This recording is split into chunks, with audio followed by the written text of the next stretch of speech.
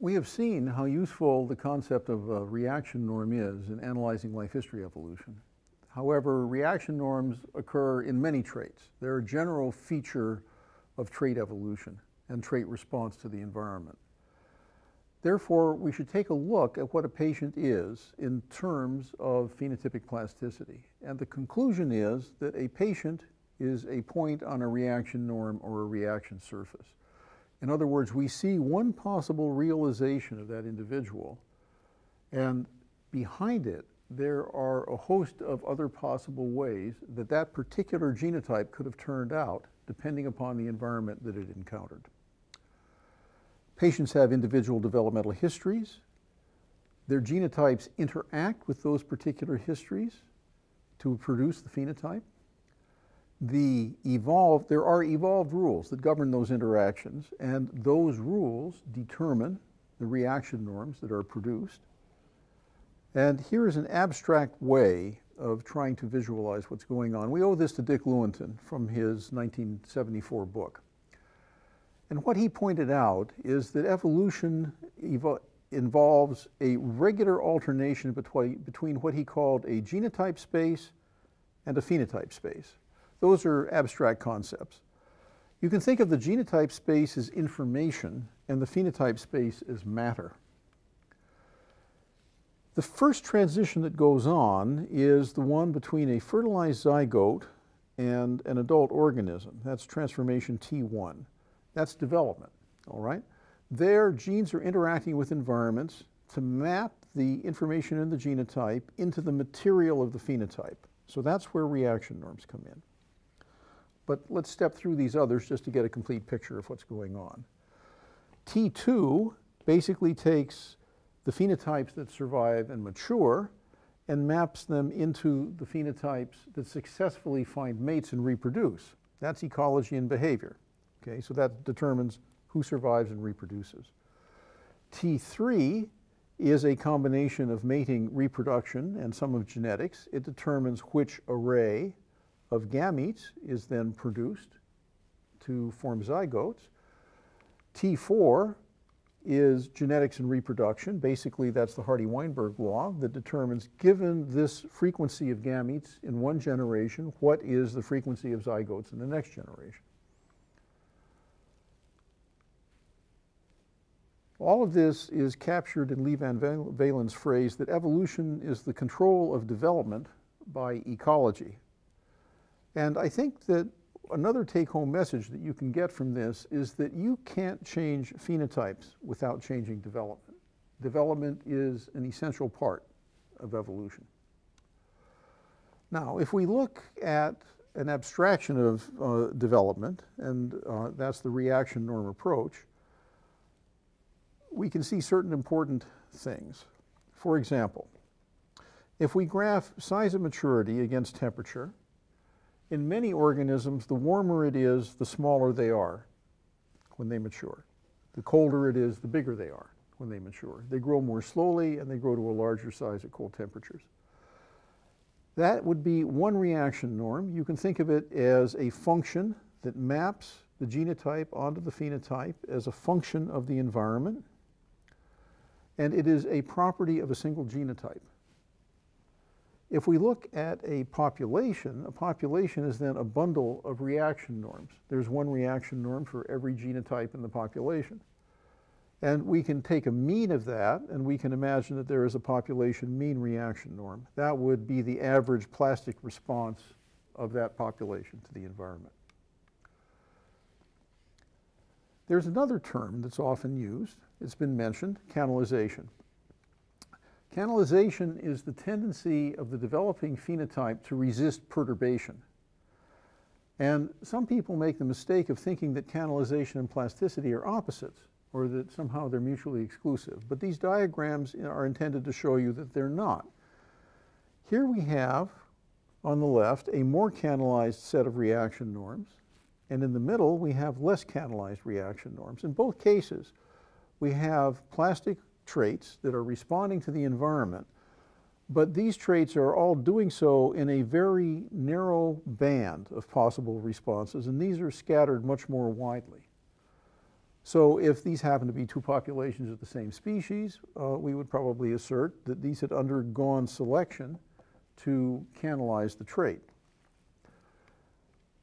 If we were to see this kind of a pattern, where there was one particular environment in which all of the reaction norms came together and were tightly clustered around a point, whereas they diverged much more widely for other environmental values, we would be prompted by seeing that pattern to think, oh, it looks like there probably had been stabilizing selection in this environment, and that may very well have been the one most frequently encountered. Maybe these other environmental values are only encountered rarely and don't make so much difference. So this is also part of the power of this kind of analysis. Now, if we look across all of the traits in an organism, we see that organisms are mosaics of traits, and that some traits have quite different properties from others. So for example, let's just take number of digits and plot it against population density, say for humans or rats or frogs or any other tetrapod. Here are three different genotypes. The lines have been separated just so that you can see that there are three different genotypes. In fact, they're all lying exactly on 5. The number of digits is not varying with population density. However, look at fecundity. Same 3 genotypes. G1 has high fecundity at low density, and it has the lowest fecundity at high density. It's the most sensitive to a change in population density. Its sensitivity is expressed by the slope of its reaction norm. G3 has the lowest fecundity at low density and the highest fecundity at high density. It is the least sensitive to changes in the environment. If you were to look at low density, you would see genetic variation in fecundity, and at high density, you would see genetic variation in fecundity, but at medium density, you wouldn't see any. You wouldn't realize that there was any genetic variation in the population because they all have the same fecundity at medium density. There is also a relationship between patterns and reaction norms and what we call genotype by environment interactions. Here we have 3 parallel reaction norms. Now, they are all exactly equally sensitive to changes in the environment because they all have the same slope. So they're not interacting with the environment. The genes are not producing qualitatively different reactions. It is true that one of them has a higher mean value than the other, but that relationship doesn't change across environments. Here we have a very strong kind of genotype by environment interaction where the reaction norms are actually crossing. And that can cause all sorts of complications in a heterogeneous environment. One of them is that in certain environments, you can see genetic variation, and in others you can't. So here is an environment which is generating variation in the phenotype. This is genotype 1, this is genotype 2. If we simply use the reaction norm as a mirror to reflect genetic variation over here onto the phenotypic axis, this environmental variation gets translated into 2 distinct peaks of phenotypic variation. However, if we are sampling down here near the point where they cross, the environmental variation doesn't separate the phenotypes of the genotypes on the phenotype axis. And I think that brings home that, in fact, reaction norms are transformers. They take the genetic information, they transform it into a distribution of phenotypic variation as a function of the environment, and in the process, puzzling relationships like this can occur and do occur. For example, it's quite possible that this might be nature and this might be laboratory. And laboratory inference would be very poor at predicting what would be going on in nature. This extends even to the interpretation of genetic correlations. Genetic correlations can actually change sign depending on the environment. And where there's a change of sign in something like a genetic correlation or genetic covariance, then a developmental mechanism the controls over plasticity. That mechanism is strongly modulating the expression of genetic variation. And that can produce indirect selection with surprising effects. So in some environments, you might be selecting for a trait that would cause a correlated increase in the other trait. And in other environments, selection for an increase in one trait would cause a correlated decrease in that trait in the other environment. Okay? So at an environment's intermediate, selection on one trait might not be correlated with any response in the other one at all. This becomes very important when we're now thinking about evaluating the effects of trade-offs, because one definition of trade-off is genetic correlation. And basically this is saying that a correlation can change from positive to 0 to negative across a range of environments, meaning that trade-offs are changing in the same way. Here's an example. This is the larval period, how long it takes tadpoles to develop for spadefoot toads. And this is their body length when they come out of the pond. And if they're living in short-lived ponds, the relationship is negative. And if they're living in long-lived ponds, the relationship is positive. These lines are connecting families of frogs that were divided at birth, half of them put into a short-lived pond, half of them put into a long-lived pond. So there are 1, 2, 3, 4, 5 families here.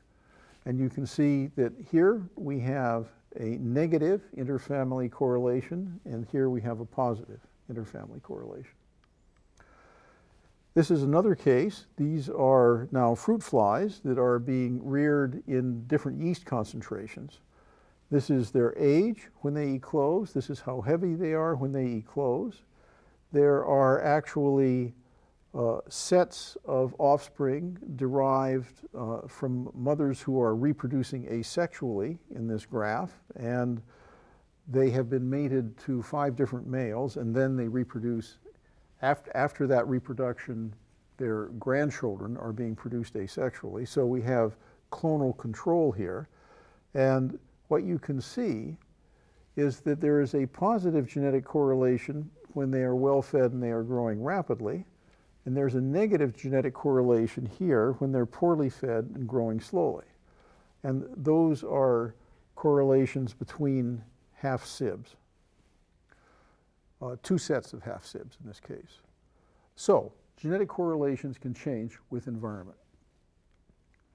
The consequences for trade-offs are that the correlations among traits can change from population to population, with populations over time, as gene frequencies change, and during the course of development, and from environment to environment. The responses to selection that are important to life history evolution and to trait evolution in general change in all the same ways. Here's an example from humans. So here are 2 identical twins. This is a human, 2 members of a human clone. Otto ran distance, Avald lifted weights. He started at age 18. Here, it's 4 years later, they're age 22. Look at the difference in their phenotypes. These are very different looking people, and that is entirely a plastic response to exercise and diet. So reaction norms, which perhaps were amusingly illustrated in the previous slide, actually have an important role in the origins of health and disease. Variation in early life experience has many consequences. Thin infants are at increased risk of cardiovascular disease, diabetes, and obesity in late life. That's called the metabolic syndrome. Infants who are born by C-section are at increased risk of atopies and obesity. Atopies are asthma, allergies, and eczema. Children who have antibiotic treatments before the age of 2 are at greater risk of obesity and allergies. These are being mediated by the microbiome. So early life experience sets up the microbiome, which is then mediating allergies, autoimmune diseases, and obesity. These are reaction norms. These are responses of genotypes to variation in the environment. So, to summarize, the expression and the development of many traits is sensitive to the environments encountered. It's useful to have this idea of a reaction norm in your intellectual toolkit, because it helps us to analyze how genes and environment interact to produce phenotypes. Reaction norms are properly defined properties of genotypes. In humans, it's easiest to visualize them as differences that develop between identical twins that are experiencing different environments. Many medical conditions in adults are sensitive to environments encountered early in life, sometimes quite early in life.